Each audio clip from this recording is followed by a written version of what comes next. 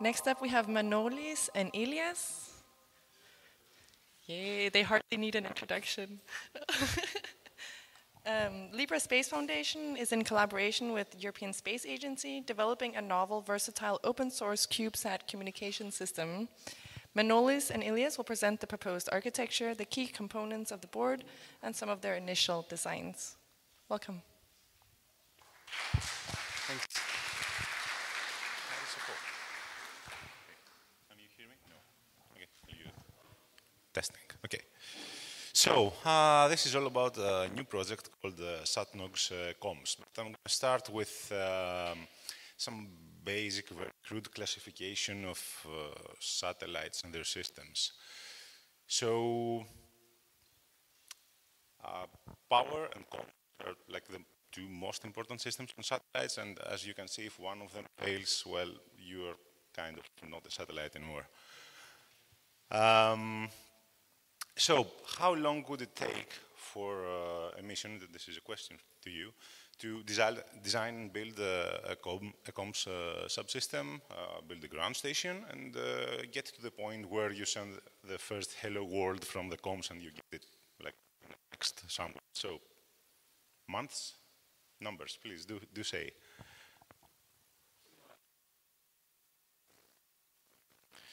Okay. So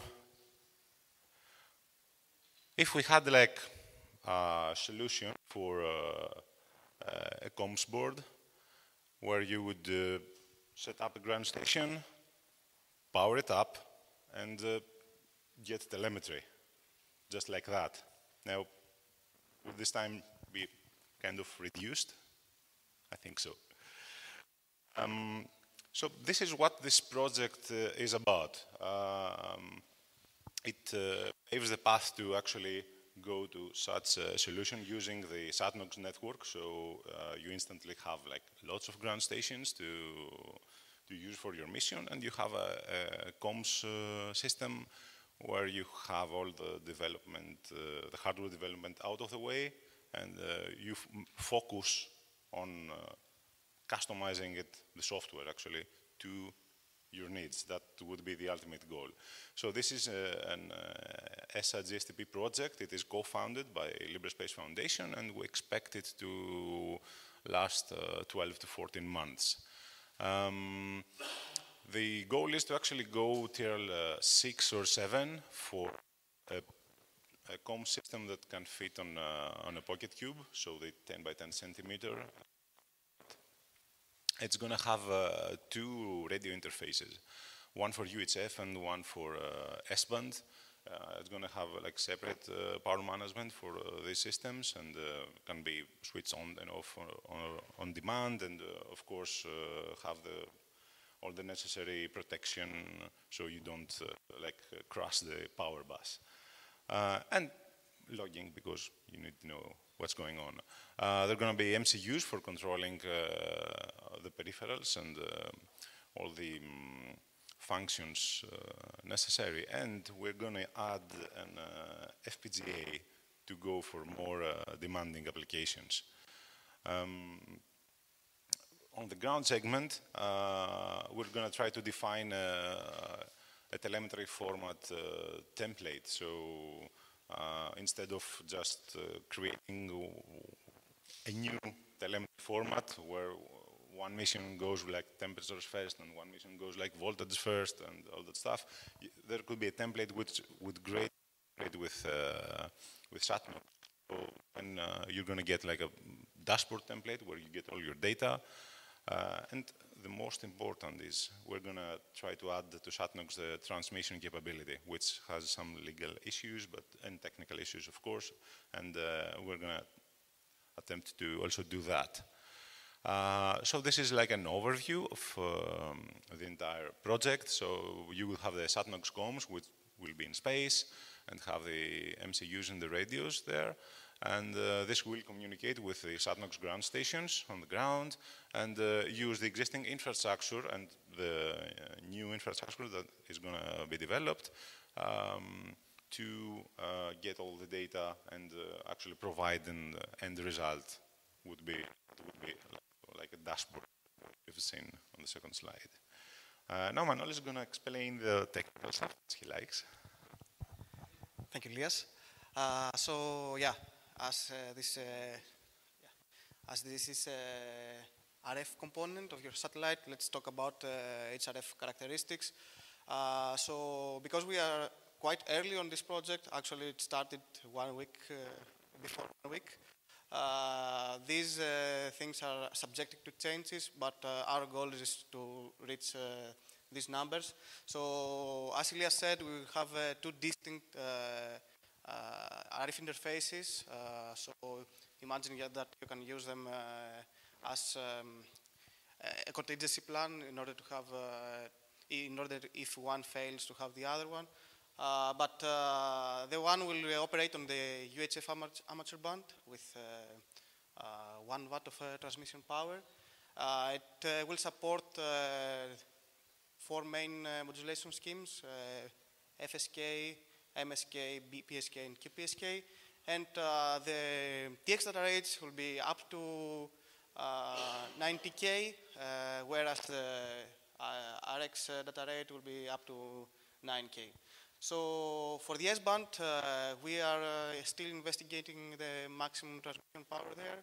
So I cannot give you a number right now, but for sure I can tell you about the modulations.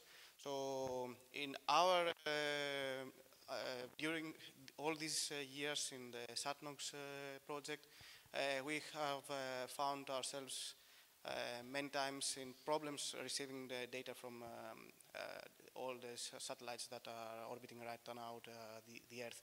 So we believe, and we believe that standardization is a right way to go right now in order to use networks like the SatNOGS, for example. So we will incorporate CCSDS and IEEE standards. So mainly CCSDS and with BPSK, QPSK, and various coding schemes like convolution codes, Reed-Solomon, and if we have enough processing power, turbo and LDPC, sorry.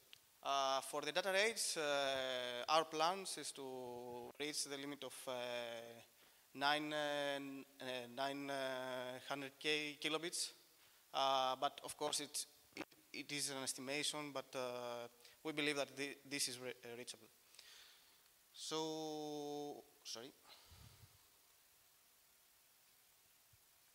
Yeah, the most interesting characteristic of our COMMS will be that will be equipped with SDR capabilities.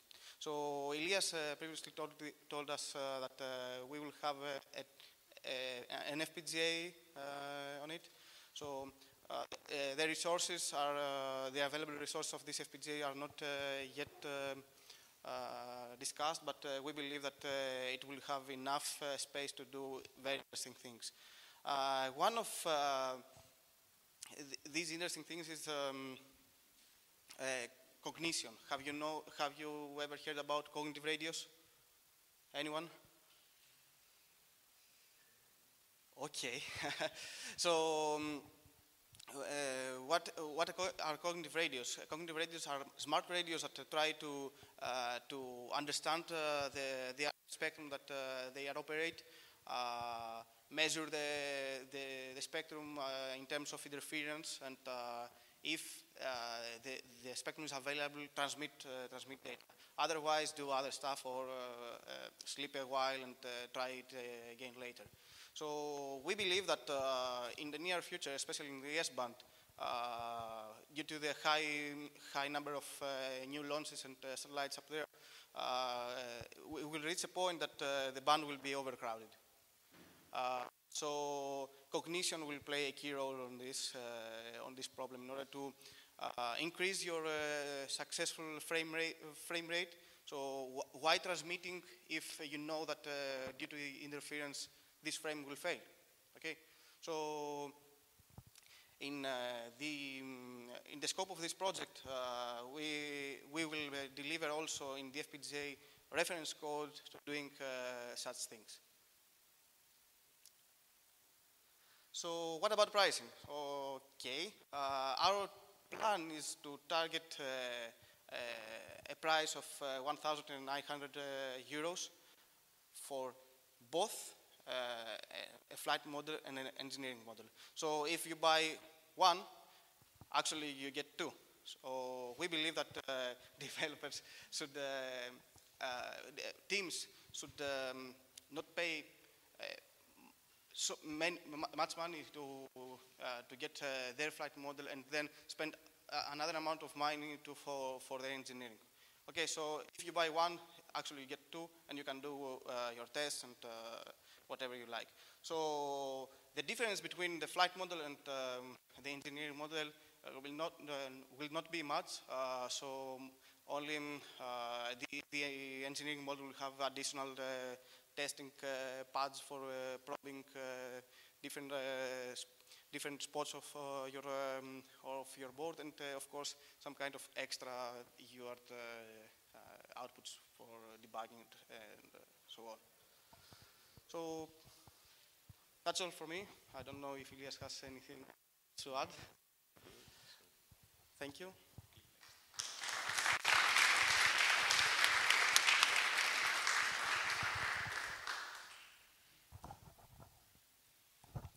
Okay.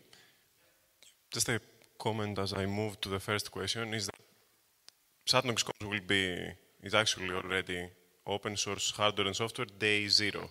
Like as we start, the repositories are already there, so you can follow all the progress. Hi, thanks. I would like to know which family of FPGAs are you using? The family of the FPGA.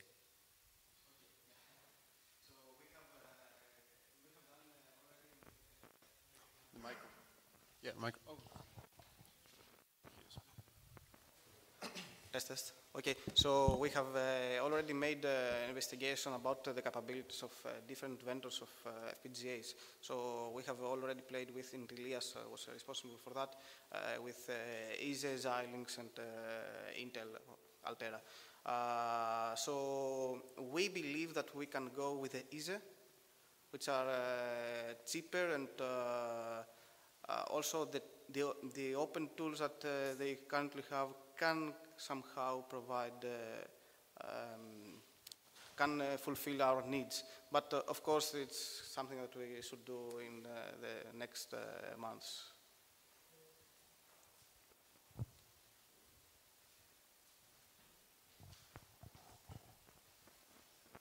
Do you already have an estimation on the power consumption it will have? Because when having FPGA and 2 transmitters, sounds like 10 watts or so. Very good question.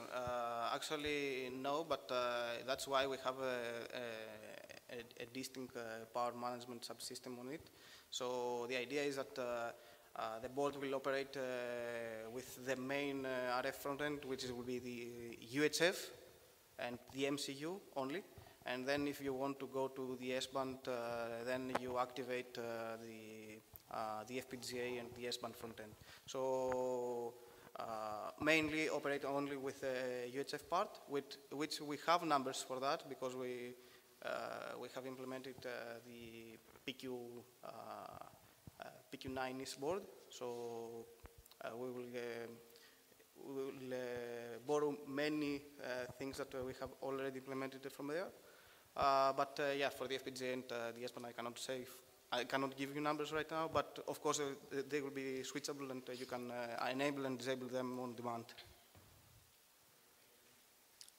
Thank you for the presentation. I would like to ask if you're planning to install any analog filters on the boards.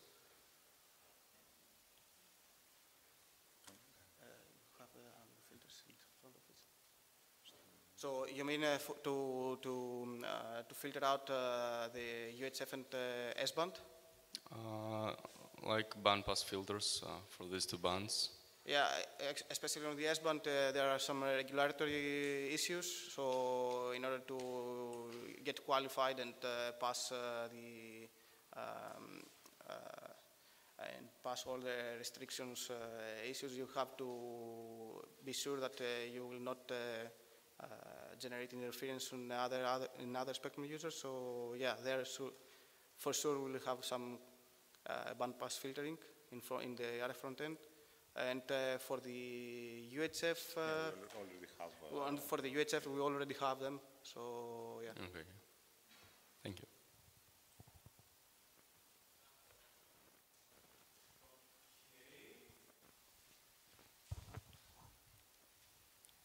Yep. Thank you.